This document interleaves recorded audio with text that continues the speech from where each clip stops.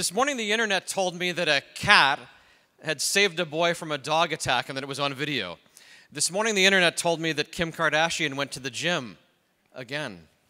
This morning, the internet told me that my buddy in Canada did 4 loads of laundry. I unfriended him after that. Useless as all those things are, that same internet delivered medical data to a doctor in Port-au-Prince.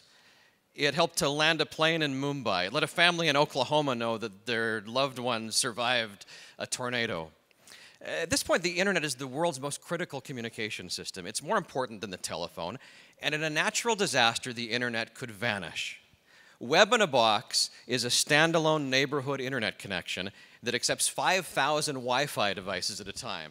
It's a vital connection that facilitates disaster relief because it lets authorities tell us what to do.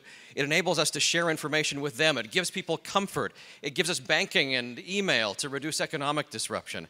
This is a prize that's measurable and achievable. The winning box must be small enough to be carried by 2 people into a disaster site.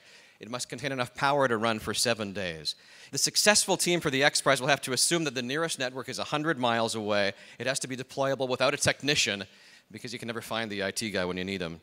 Within hours of a disaster, Web in a Box will restore the internet to every neighborhood. It's an achievable goal, it's a critical goal, and it's brilliantly suited to an XPRIZE.